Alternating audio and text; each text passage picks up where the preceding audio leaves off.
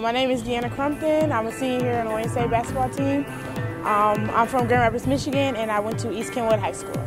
I chose Wayne State, number one, because of the atmosphere. When I first got here, there was a lot of stuff that was around the school that I was interested in. Like, it wasn't just like stuck in like the middle of somewhere, nowhere, and that was it. So I enjoyed the atmosphere a lot with this school. I guess my favorite memory would probably be just this year as a whole.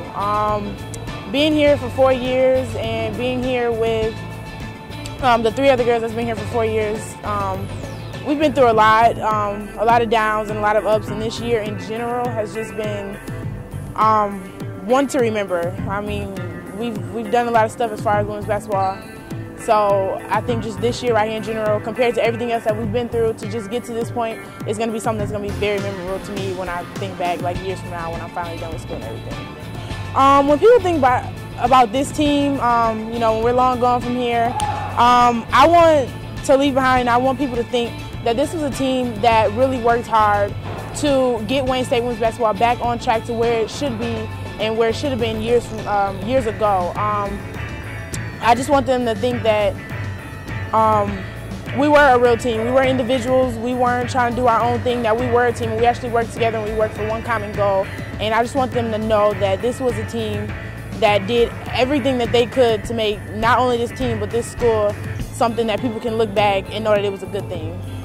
To go through senior night and just the past 3-4 years in general with Amelia Page and Fabra has been awesome. I mean, we've obviously had ups and downs. I mean, who doesn't?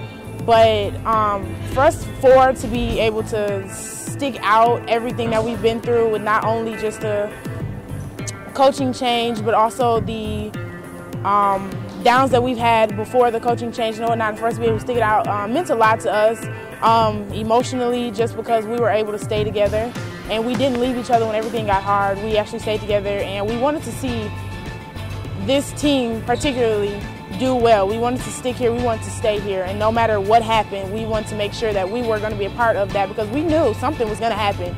And I guess looking at it now, something is happening. We're making a name for ourselves, we're making a name for this team, and we're helping make a name for the school. So senior night was very emotional for us, because we just sit back and I said to Paige one day, and I'm like, you know, you watch those movies and you think back and you see how they replay their lives when they're graduating, something like that. And I feel like I was replaying like our time here, our 4 years here, and it went by so fast. But it was a good 4 years. I can't say anything bad about it. So, well, in a sense, our team is kind of unique, because when you look at other teams, they only play up to about 8 girls, and we basically play almost our entire bench, if not everybody.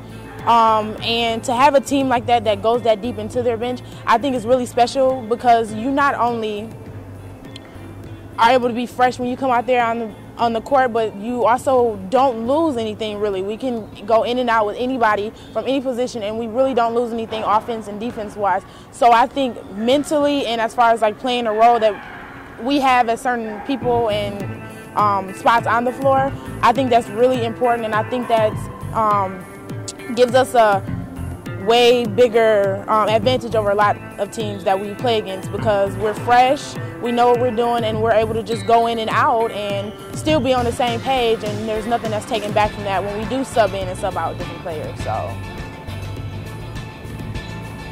right now I am a business management major.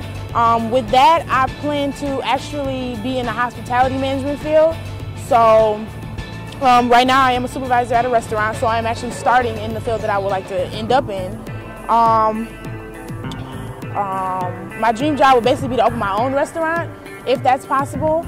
As far as basketball goes, if something happens to come up for me to play overseas or something like that after college, I think I would take on that opportunity, just for something new and just to be able to say that this is something that I did after college. So as far as that goes, I just want to own my own restaurant, and if basketball happens to continue after I graduate here, then that's an opportunity I'm going to take. I'm not going to turn it down.